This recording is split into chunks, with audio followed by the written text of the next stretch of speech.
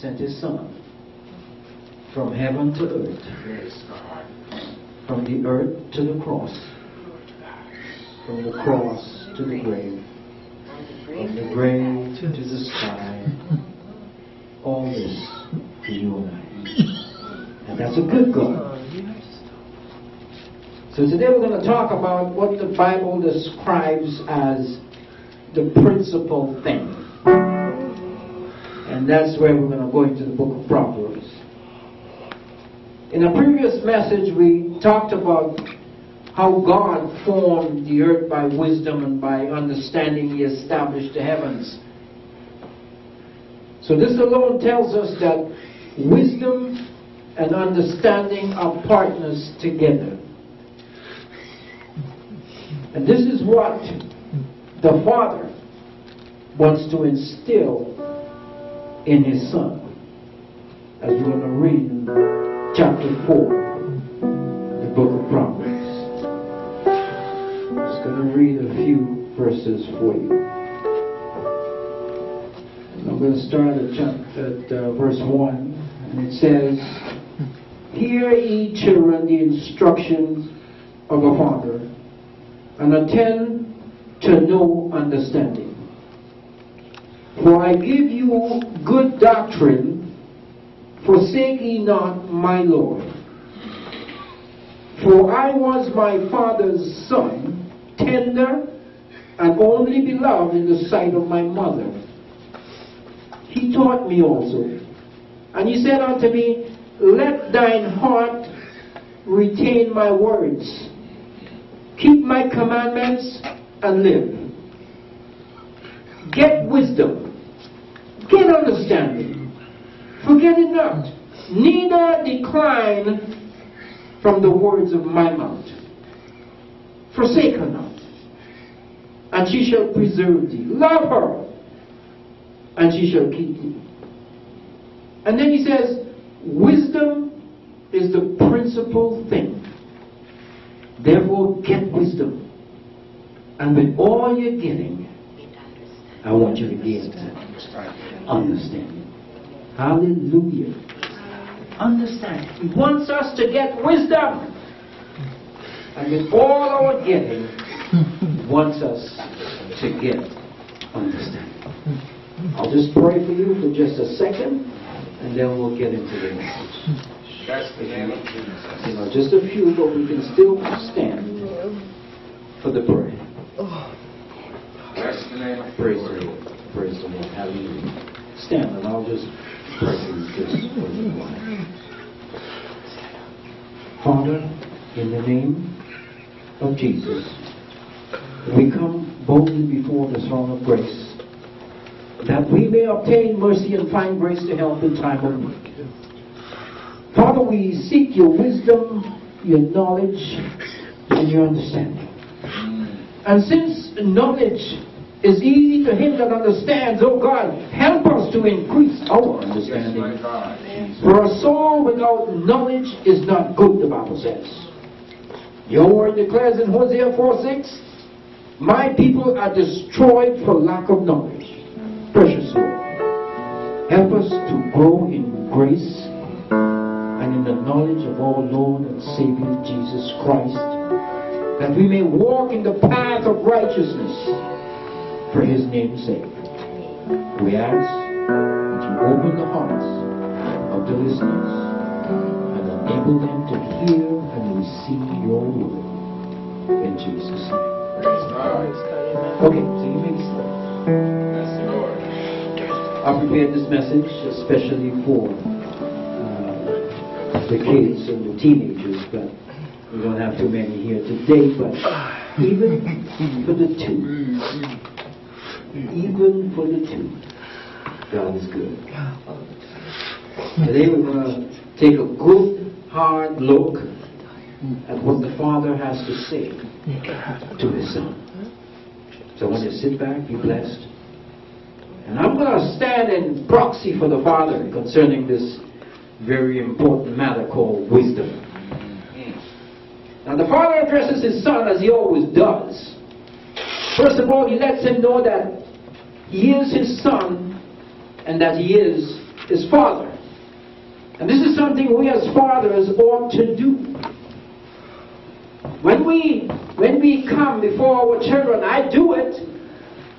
You want to call your son. I call him son.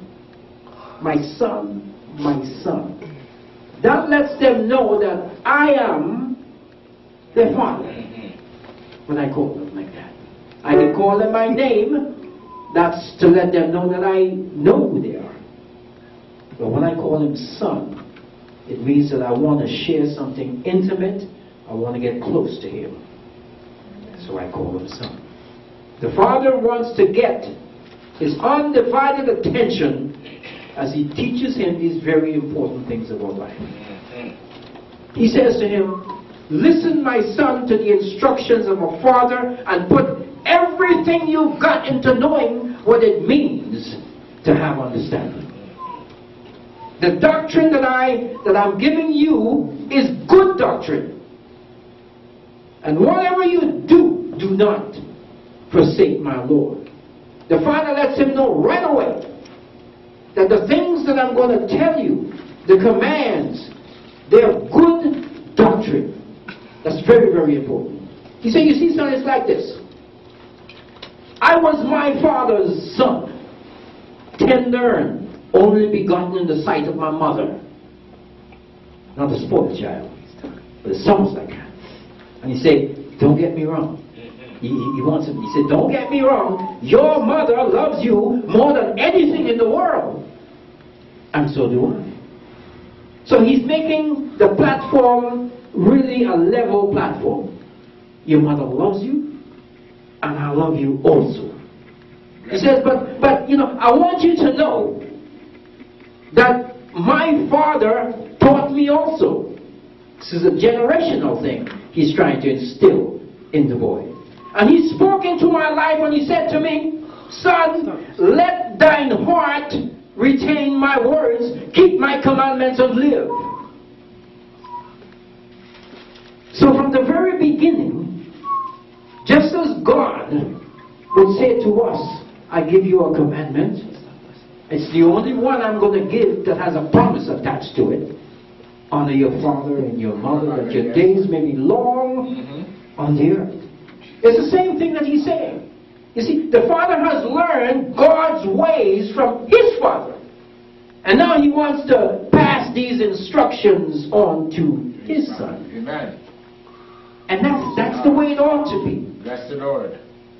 My father, he has passed things on to me, which were good. And now that I have my children, I want to pass that on to them. It is the good and natural thing to do. Bless the Lord. God wants true godliness, you see, and commitment to be taught by the parents. And they can do this by the examples they provide in the home. Christianity begins at home. Yes, sir. So whatever we do in the house as parents, the children are going to suck this out. They are like sponge. And they're going to go out and do as they see the parents do it. We are not, and this is important, we are not to pass the responsibility on to the church. And a lot of parents do this. They've got their children, and what they do is they say, well, we don't have to worry about it, because Pastor Denton, he'll come pick them up, and he'll teach them whatever he knows, and then he'll send them back. And then we'll leave it till next Sunday. In the meantime, they just do whatever they want. And that's the way it is. Now the church, mind you, I'm not knocking the church. I'm not knocking what the pastor would do. The church has a responsibility. It has a role to play. Even though Christianity begins at home, the church does have a role to play. That's why God has appointed teachers and preachers and pastors. Yes, sir. From a child we must be taught love. Amen. From a child you have to be taught love. And in some homes today, there is no love. So how are they going to be taught love? Thank God for the church. If at least they could get into church, they would find some kind of knowledge about love. And that knowledge comes from God, because God is love. So by now, you may have noticed that the mother is not in the picture. Funny, you know, the father is talking. But see, that's because it's man-to-man talk. There are times when the mother will speak to the son without the presence of the father. And in her conversations, she will teach him the fine techniques and the things that make a woman happy. You see, the father, it's a man-to-man thing that's going on here. He's going to teach him man stuff. And then when he gets with his mother, she's going to teach him the things. A woman is so delicate. And we men sometimes are too rough and too quick, and we just want to get on with business. But the mother is going to teach the son how to respond to a woman. But today is like Father's Day with the boys. So the mother is out of the picture. And this is what he says. He says, son, I want you to get wisdom, get understanding. Do not forget my words and don't ever swerve from them. Don't forsake her and she will preserve you. Love her and she will keep you. The father portrays wisdom as a woman. He's calling her she. And just as it was good, or rather, it was not good for a man to be alone, and God made him a woman to be his helpmeet, in the same way wisdom is portrayed here as that woman. And the son, perhaps now he's a young man, he's got a hold on to her. Her name is wisdom.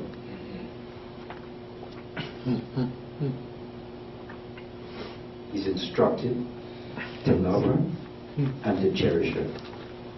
Man's got to cherish his woman. God gave him the woman to be a helpmeet, not to abuse her, not to overwork her, but she's going to help him, and he has to encourage her. He has to understand her. So the father is teaching the son a whole lot of things. The wisdom of God is essential for a meaningful and godly life. Therefore, we must seek it above all things. Wisdom, the wisdom of God. That's the primary, the key thing. If we want to have a meaningful relationship with God, we've got to have this wisdom. Yes, sir. There's a wisdom that comes from the earth. There's an earthly wisdom which is sensual. But the wisdom that comes from God, that's a heavenly, that's the wisdom that God wants us to operate in. That's the kind of wisdom. A personal relationship with God is the first step in obtaining true wisdom. I'll say that again. Amen. A personal relationship with God, my Lord, is the first step. So if you want to have a relationship with Jesus Christ, Fear of the Lord is the beginning. exactly, that's it. You've got to have that relationship. You see, and then you can get this wisdom simply by asking God, who gives to all men liberally. In James 1 it says, if you lack wisdom, you can ask God. yes, And He gives liberally. But you've got to ask in faith, not doubting. Amen. You've got to come forward, Lord, I need wisdom. I need the wisdom to do this or to do that. I have a situation before me, oh God. I need the wisdom. How should I handle this? Amen. God is going to tell you. You must say, how can God tell me this? He speaks to your spirit, man. So that's where we have that first relationship with God, if you want to get that wisdom. You see? So let me ask this question. Do you think that God would give wisdom to anybody? That's if the heathen, if the unbeliever comes and asks God for wisdom, God is just going to give anybody wisdom. God is, as far as I'm concerned, God is not just giving away His wisdom like it's nothing. So the question is, would you give gifts to your enemies? People who want to hurt you? You're not going to do that. If somebody is on your side, then you would empower them. God will empower all those that He appoints. Amen. So He's not just going to spread His wisdom out so people know how to destroy Him and destroy His people and destroy His church. God's not going to do that. You got to have the fear of the Lord. You got to have a relationship with God. And then you can ask for that wisdom.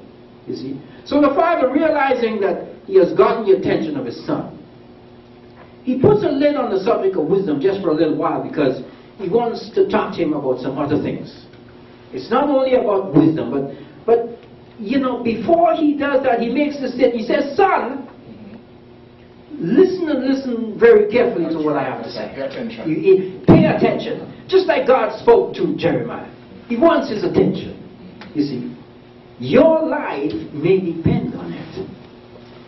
Wisdom, he says, is the principal thing. Therefore, get wisdom, and with all your understanding, with all you get, I want you to get understanding. You got to have the understanding to work with the wisdom. Wisdom in the book of Proverbs, it says it brings life, and in fact, it is life. Wisdom, as described in the book of Proverbs, brings life, and it is life. If you put all the desires and wishes of people in a box, you shake it up and you just scatter it out there, and you take it out, what would you see? You're going to see all the people are saying, I want to live and have a good life. This is what people want. They want to live and they want to have a good life. But a lot of us don't really know how to do it. Some people think that having a good life means having a lot of money. Some people think that having a position, a high position in high places. But it's not that. It's having a relationship with Christ, with Jesus Christ, the Savior. That's what it's all about. And that's what the Father is teaching His Son. How to live and have a good life. You know? And all of us want to have a good life. All of us want to have a good life. In Proverbs 4:10 he says, listen, O my son, and receive what I'm saying to you, and you will have a long life. The words of God, Jesus said in John 6:3, the words I speak unto you, they are spirit and they are life. They are life.